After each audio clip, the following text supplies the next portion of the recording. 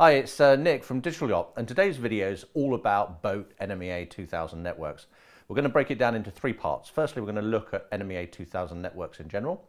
Secondly, we're going to look at the cabling and connectors that are used to make up an NMEA 2000 network. And then thirdly, we're going to look at a couple of Digital Yacht products that can integrate with NMEA 2000 networks to get data into apps on tablets and iPads, and also devices that convert NMEA 0183, the old legacy format, to 2000 and vice versa.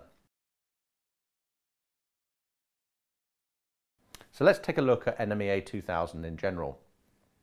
NMEA 2000 is the marine industry's method of interconnecting modern navigational electronics. You can integrate instruments, GPS, autopilots from a variety of different manufacturers, so that allows data to be shared across networks and systems. It's a CAN bus based system, so very similar to automotive CAN bus systems.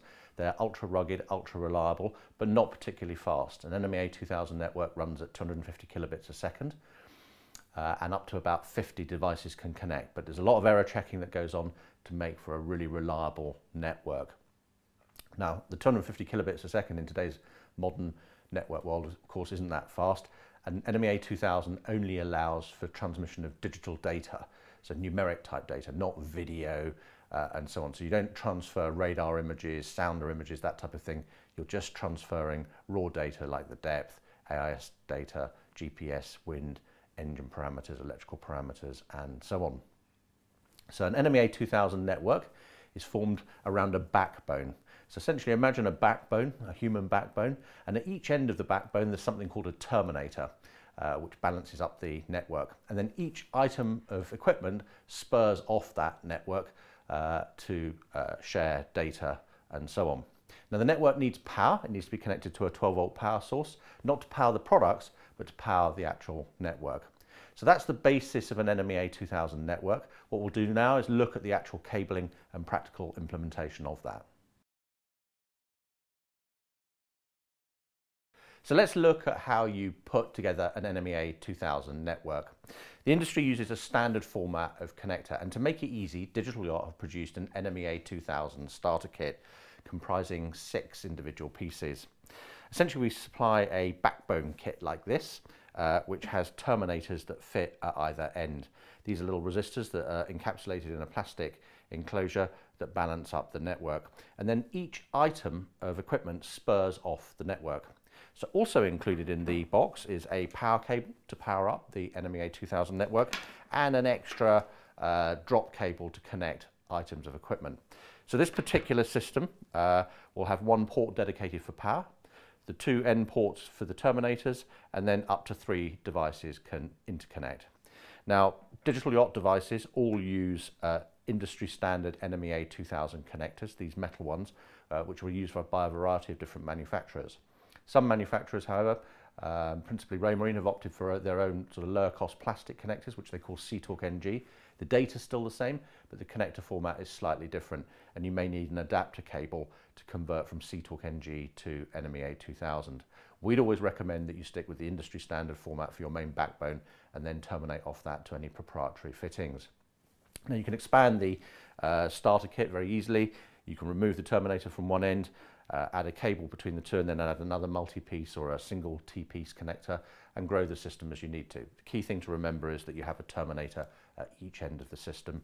The system is powered, and that you use good quality drop cables to each individual item.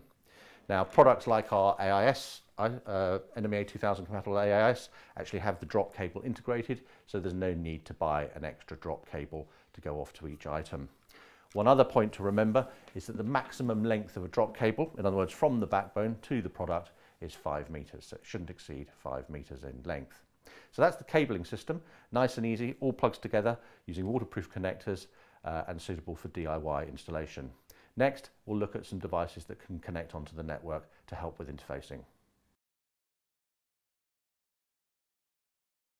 So now you've built your NMEA 2000 network, you can start adding equipment to it as necessary. First up, and what I'd suggest, is our NavLink NMEA 2000 to Wi-Fi server. So this tees onto the backbone. It's actually self-powered from the backbone because it takes so little power, so you don't even need to connect power. It can take power from the NMEA 2000 network. This creates a wireless point in your boat that tablets and iPads, smartphones, PCs, Macs, etc. can connect to, and then all the data from the NMEA 2000 network can be streamed across to those mobile devices for use within charting apps, navigation apps, instrument displays, and so on. So super flexible bit of equipment, and can transfer AIS, GPS, wind, instrument, electrical data, engine data, and so on into these consumer devices.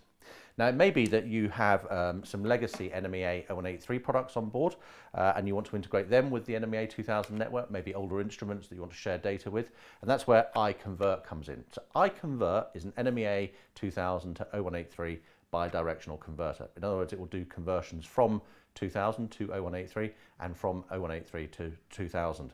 So a great device to add existing instruments that may not be NMEA 2000 compatible into your system, so that you can show data on chart plotters and also into iPads and tablets and so on. So a really flexible interface allowing legacy products to integrate with NMEA 2000.